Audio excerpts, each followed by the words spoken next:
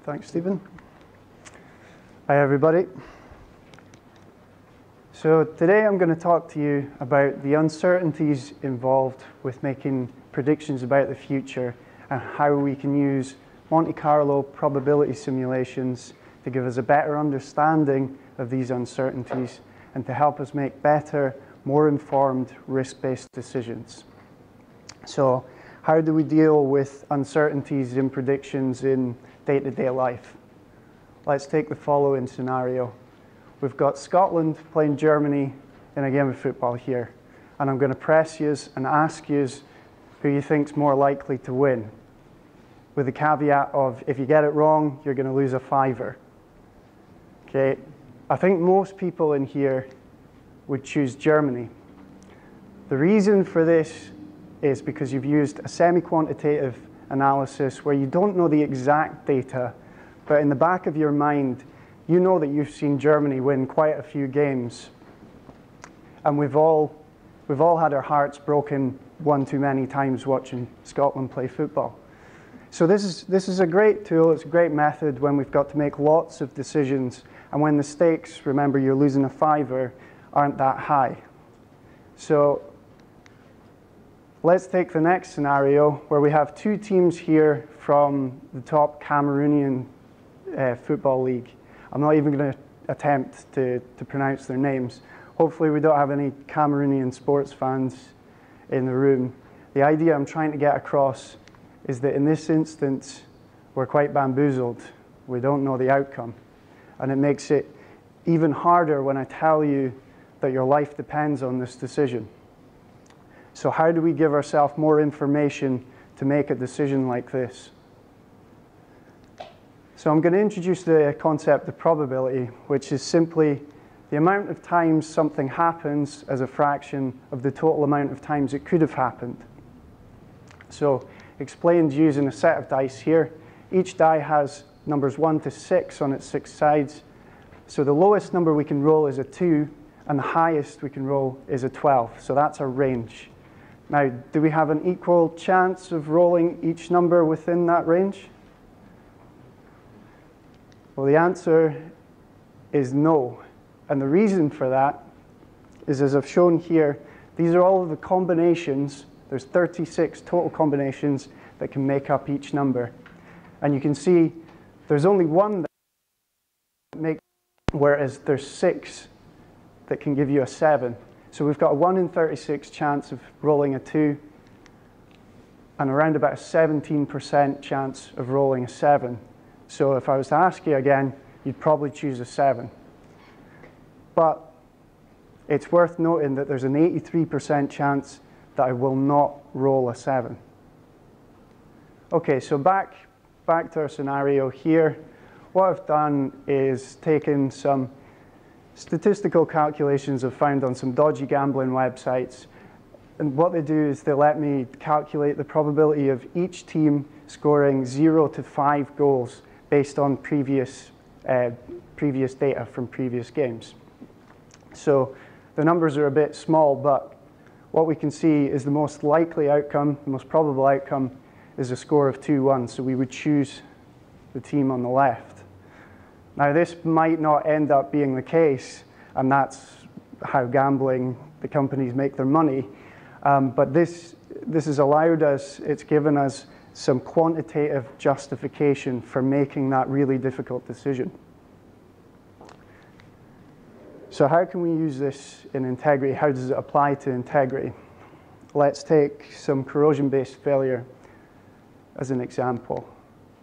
Got here a cross-section of a pressurized pipe or vessel. It's got internal and or external coatings.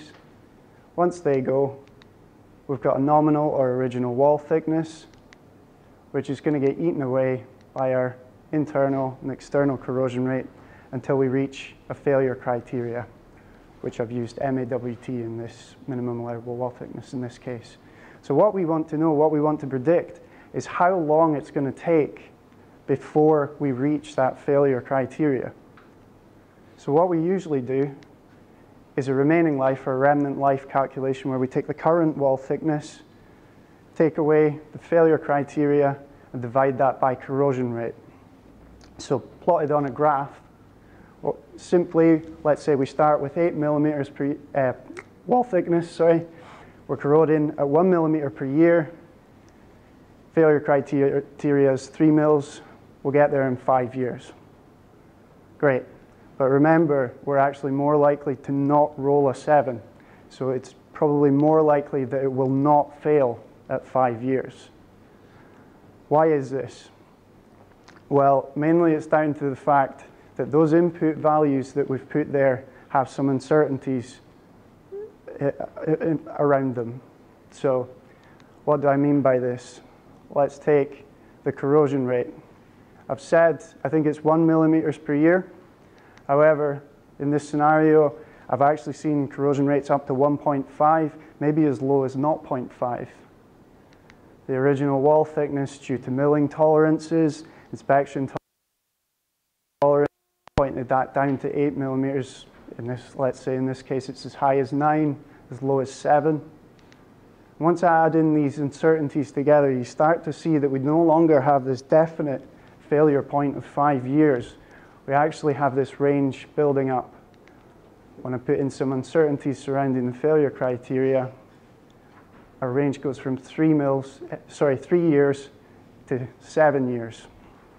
And actually what we see is that our inputs, instead of being defined discrete numbers, are actually very like our dice probability distributions, meaning that our output will be a probability distribution in itself. So how can we take account of this? How can we calculate this? So Monte Carlo simulation, this is a bit of my mouthful, so I'll read it out. It's a mathematical tool that physically simulates all possible events that lead to a phenomenon, in this case, time to failure, and calculates the effects that the variance and uncertainty of the input information has on that output phenomenon. So it's basically described as a mathematical model of a phenomenon. Just for comparison's sake, our inputs for remnant life, those discrete values, we put them in the calculator, we get a definite discrete value out of 5 years. Monte Carlo, we're going to take all our uncertainties, put them in as probability distributions. The tool will basically churn out thousands of calculations to see how all of these interact with each other. And it gives you this really useful graph of probability against time to failure. So let's see it in motion. We've got here a carbon steel vessel. It's externally coated, internally lined. And what we're going to do is some wall thickness checks on it. At this point here, we find that we've had some wall thinning. And we want to know how long it's going to take for that wall to get to our failure criteria. Typical remnant life inputs. We measured it at 17 millimeters. We're saying the external coating will last for an extra 3 years. Once it fails, the external corrosion rate will be 0.15 millimeters per year. Internal corrosion rate 0.5 millimeters per year. For the Monte Carlo simulation, we'll put in our probability distributions. I've just taken some simple ones here where I've put in our inspection tolerances around the original wall thickness, some uncertainties surrounding the time to coating failure, external corrosion rate, and internal corrosion rate. And these distributions can come in all shapes and sizes depending on the scenario. So our output from this looks a little something like this, where we can see this peak in the middle here, around about 60 months, is essentially our 7.